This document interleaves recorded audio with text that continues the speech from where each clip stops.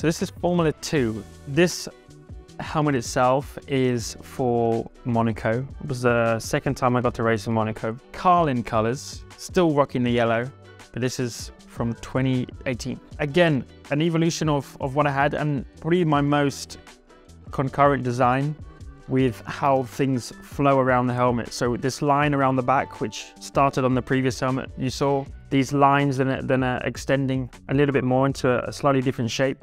More simple, I would say, a more current version of my design. This is a lot more me and less Valentino Rossi.